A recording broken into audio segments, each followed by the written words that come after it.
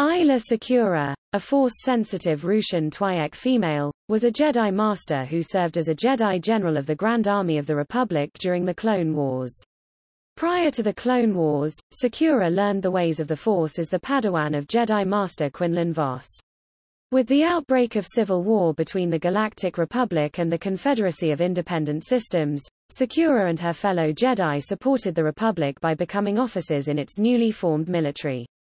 As a general, she commanded the clone troopers of the 327th Star Corps, with Commander CC 5052, Bly, serving at Secura's side. Throughout the conflict, Secura fought alongside her soldiers in multiple battles across the galaxy, from Geonosis to Quell, Coruscant, and Felucia.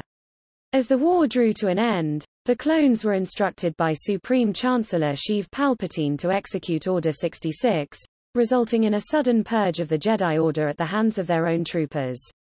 As a result, Secura was among the first casualties of the purge, having been shot in the back repeatedly by Bly and several other clone troopers.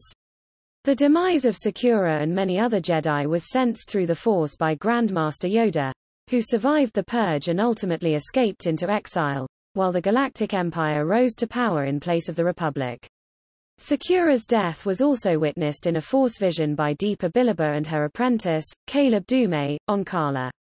Decades after her death, Secura's voice joined those of her fellow fallen Jedi, offering inspiration to Rey in her climactic battle against Darth Sidious on Exegol.